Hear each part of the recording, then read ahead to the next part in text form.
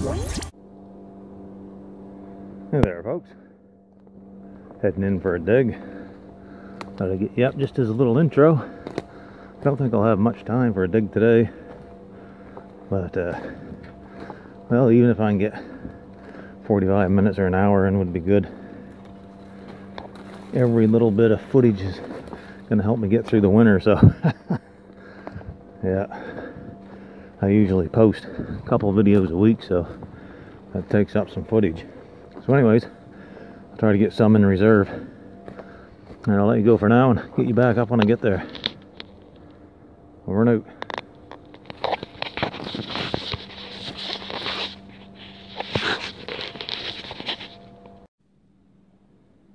Alright folks, me again. I just got a bottle. It's a Father John's Medicine. Lowell, Massachusetts one. Screw top. We're looking at probably late 20s or 30s, I'd say. I don't recognize a maker's mark on the base. Anyways, I'll put it in my bag.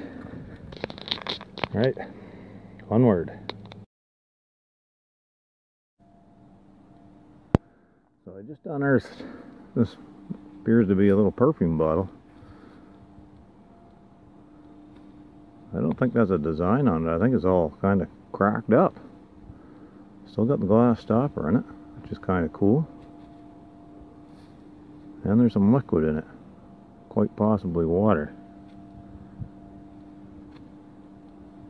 Anyways, I'll hang on to it. And maybe I can get it home in one piece.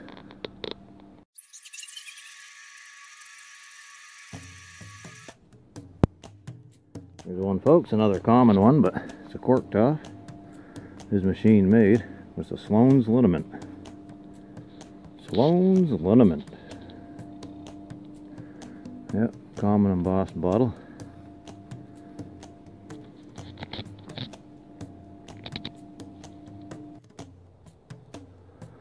Okay, I'm kind of skipping around digging from one hole to another, but I got a cork top sticking out here. Looks like a blown one. Possibly a druggist bottle, maybe local, hopefully.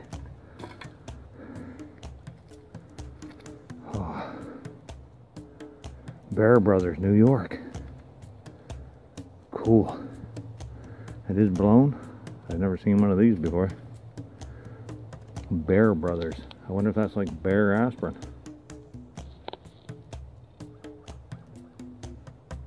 Neato. Nice bottle. Looks to be in good condition.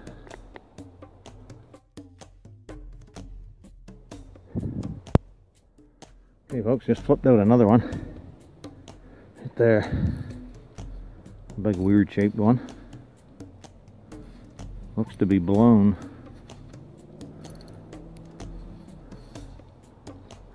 Well, I guess would be like a perfume, maybe a powder or something. Looks like it's probably frosted too. Might have some, might be manganese glass. Actually, hard to tell with all that fine soil on it. But anyways, nice little find. See what else we can get out of here. Alrighty then. Haha, yeah. Whoo, let me catch my breath.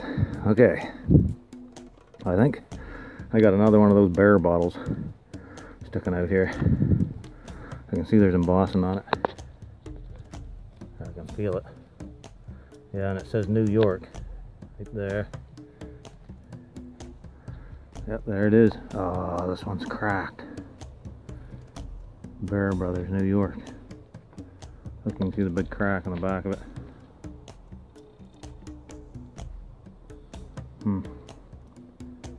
That's too bad. It was up like that, that's probably why. Water got down in it. There was water in it actually, as you've seen. Well, let's keep going. I'm losing daylight here, folks, but I think I just got a good one here. Well, it's blown, and I'm pretty sure that's one of those Maltese bottles. It's an amber. Can't really tell because there's so much dirt and stuff on it. Yeah, Yeah, the Maltine Manufacturing Company. Chemist. The Boston isn't real good on this one, but that's the first one I've actually found myself other than a broken one. I'll take that. Nice old bottle. Okay, next find, folks. Menard's liniment. I think this one's got like a bluey hue to it. Kind of hard to see a bit there. So I'm going to take this one. Pretty sure it's machine made, just the same, but it's probably an early one. And then I'm going to check out some of these other bottles I discarded the last couple times I was here and see if there's anything worth grabbing this time. Okay, let's get at it. Okay, folks, next find, this ink. Now, it's an early screw top. I wouldn't keep it other than it looks to me like it's manganese glass. Of course, it doesn't want to focus. But either that's manganese glass or that's had some purple or red ink in it. So I'm going to take it and check it out, clean it up, and we'll see what it brings. Okay, folks. I'm on my way out of here now. It's right on dusk, so I was actually getting into a pretty good section there. It was about 3 feet deep of cans, old tin cans, and there was some old glass mixed in with it. But I didn't want to stay because I felt like I might be missing stuff where it's dark. So I'll come back when I can see a little better here. Jesus. Look out. Okay, so I'm going to get out of here. Hopefully I don't take too many branches in the eyeballs. Or in the face at all, for that matter. That's pretty dark. Okay. See you on the recap.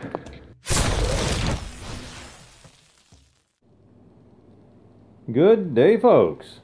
What in tarnations have we got going on here today? Well, let's find out. We got a couple things I want to get done here. First, I've had this sitting around, so I thought I'd take the opportunity to check it out. It's a W.P. Hartley jam jar. Broke. I'm going to try gluing it together here. And I'll do that right now. And then maybe by the end of the recap here, it'll be all right and ready to go. I don't think I got to put glue all the way around it. Maybe just in a couple spots like that, sort of. Yep, I think that's fitting together right there. Let me just wipe the excess off here real quick. Okay, set that back there.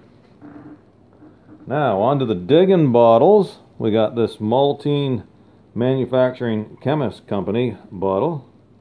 See if we can get the light on that. The embossing isn't real good on this one. I bet you might be able to make it out there. Yeah, it's a common bottle. Well, it's common down in the States, not so much common up in my parts, but it's blown with a tooled lip. Yep.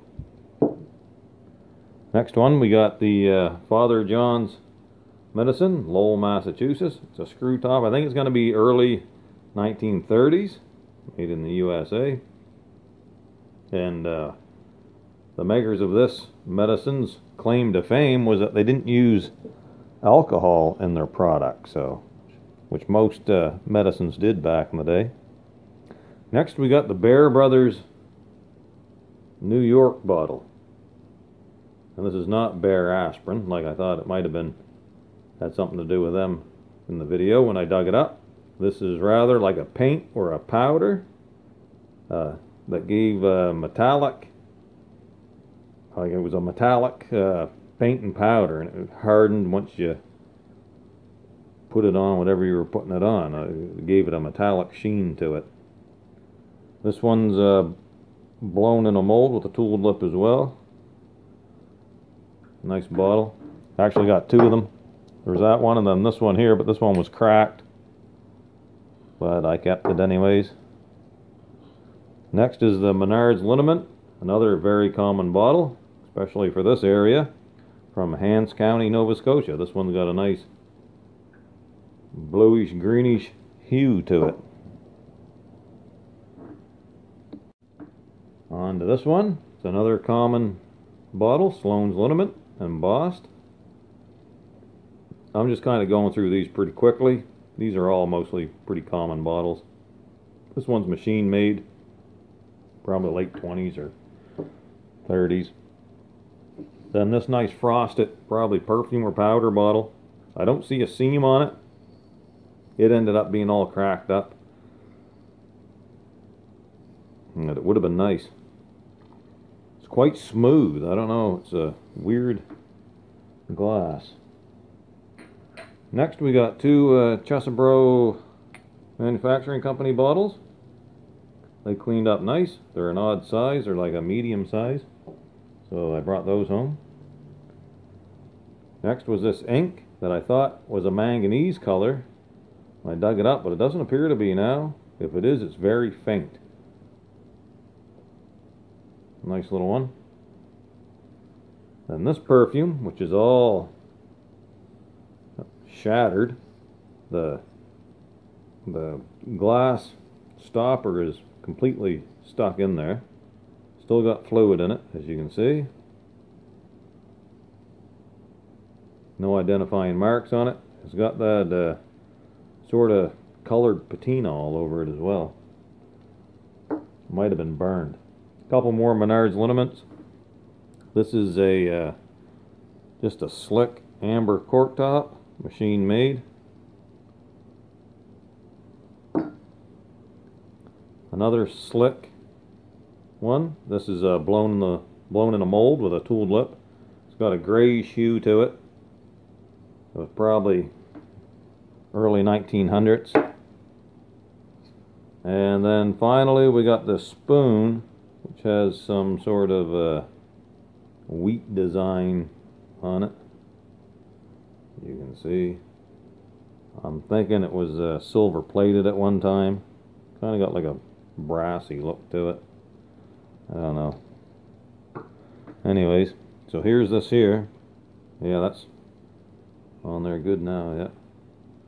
So that turned out good. Nothing to it. Okay, so that's going to be it, folks. Thanks for watching. I've got lots more videos coming up. I got one site in particular that I did 5 or 6 digs at, and I haven't got any of those videos up. And then I got a few other random ones from different places. So we'll get to those sooner or later. Alright. Thanks for watching. Over and out, folks. Catch you on the next one.